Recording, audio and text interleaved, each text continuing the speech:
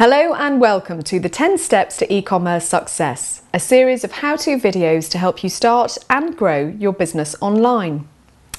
I'm Emma Jones, founder of Enterprise Nation, the home business website, and this series is sponsored by PayPal. In this episode, we look at the growth of e-commerce and how your business can benefit from having a home on the web. The 10 Steps to E-Commerce Success is produced by Enterprise Nation in association with PayPal.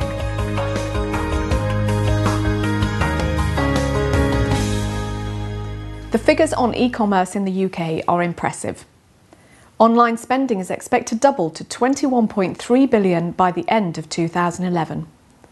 By this time, shoppers will be spending at least £1 in every £14 online. 70% of the British population shops online, and just under 9 million people shop online at least once a week, motivated by the time and cost savings. This makes UK shoppers the highest online spenders in the whole of Europe. The upward curve of online spending looks set to continue. Research from the Future Laboratory shows that reliable home delivery services and greater choice has persuaded over 15 million people to move more of their shopping online. Data intelligence company Nielsen says e-commerce has an opportunity to weather the storm better than other elements of the economy, particularly if retailers promote the web as the best way of finding cheaper goods in the most efficient and convenient way. People aren't coming online just for small ticket everyday items like CDs and groceries, says Alex Burmester of Nielsen Online. They are increasingly looking to buy all manner of items, from clothes for all the family to furniture across the entire house. So the number of people spending online is increasing, as is the amounts that they're spending, which is why it's surprising that 52% of small businesses in the UK don't have a website. Not having an online presence, says site creation company Mr Site, means you can be missing out on £52,000 of annual turnover.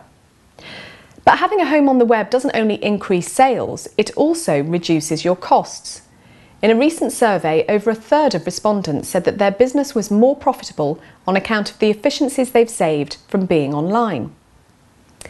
Someone who has benefited from increased sales and reduced costs is Elizabeth Geldart of Chigs Limited. Inspired by a visit to a friend's home, Elizabeth came up with the idea for the baby feed wheel, a product that offers a reminder of the time of baby's last feed. After registering her design with the Patent Office, Elizabeth launched her online store at www.chigs.co.uk. Selling the baby feed wheel through a website meant I didn't have to take on the cost of opening a physical shop. It also means my shop is open all day, every day, and is working whilst I'm not.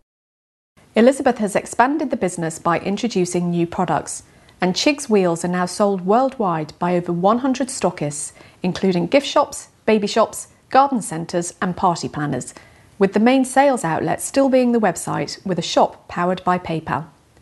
It's incredible to think that my products, which are printed in the UK and hand-finished in my home in Harrogate, are being sold across the world. This has been able to happen because of the internet and the opportunities of selling online. If you'd like to start selling online, this video series will show you how. We'll be covering everything from how to register a domain name to creating a site and attracting customers who will browse and buy securely. But first of all, you'll want to be convinced of the benefits of selling online. Those benefits are increased sales and reduced costs. It's the best way to do business, and I'm sure you'll agree it's a step worth taking. To find out more about how to start and grow your business online, visit enterprisenation.com or paypal.co.uk or email learnmore@paypal.com. The 10 Steps to E-Commerce Success is produced by Enterprise Nation in association with PayPal.